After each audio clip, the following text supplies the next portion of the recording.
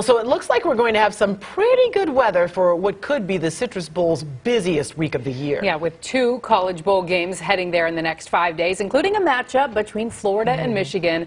A lot is happening right now to get the Citrus Bowl ready. News 6 reporter Troy Campbell joins us now live from outside the Citrus Bowl. And Troy, thousands of people are going to be pouring into the stadium tomorrow night and then again later this week. Are they ready for all the fans?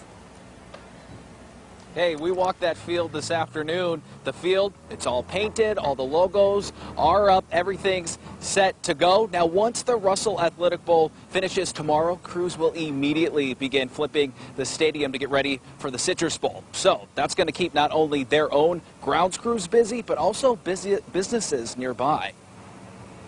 The 26th annual Russell Athletic Bowl now just hours away. The city of Orlando expecting more than 100,000 fans to enter through the Citrus Bowl's gates over the next few days. It is 100% nonstop, but we've had these games here for several years, so we're used to it by now.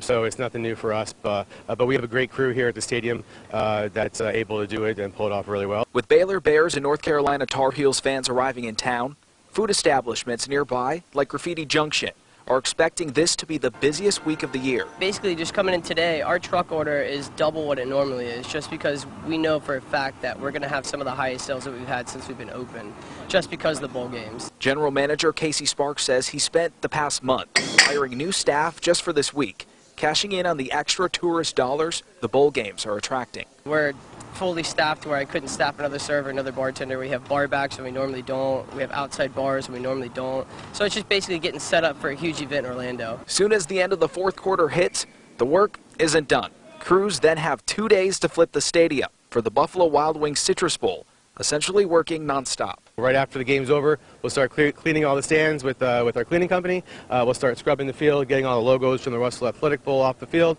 and then as soon as all that scrubbed off the field, we'll start putting down the paint for the Buffalo Wild Wings Citrus Bowl.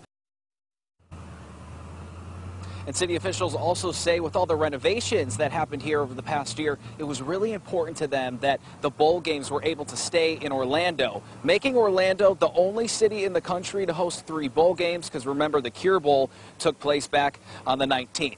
Also on the minds of many, security. So we asked officials about what safety precautions they're taking, and we'll be able to tell you some of the items that may seem harmless to me and you that actually will not be allowed in. That's coming up at 6 o'clock. Back to you. All right, Troy Campbell reporting live outside the Citrus Bowl tonight. Thank you. And